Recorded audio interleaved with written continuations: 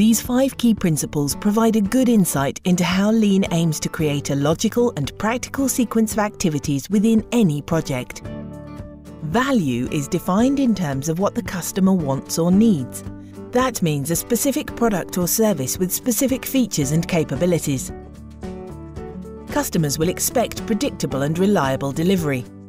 They will not expect to pay for wasteful activities. Value streams are defined by analysing and understanding processes and by mapping specific steps and actions involved. How many steps? How long do they take? How many people touch the process? Which steps create value and which don't?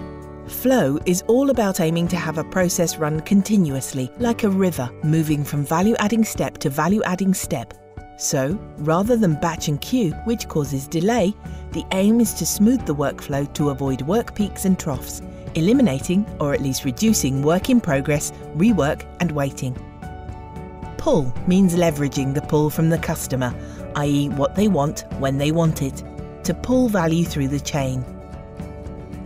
Customers can be both the end user or internal project customers who you hand over to. No one upstream should make or do something until the downstream customer asks for it or is ready for it. It requires good information flow and communication and great collaboration throughout the chain. We strive for perfection in the entire process by continuing to focus on value, finding, analysing and driving out waste, streamlining activities to make processes flow, and aiming to get them right every time.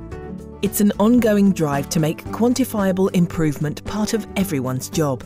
Continuous small improvements combine to make a big difference.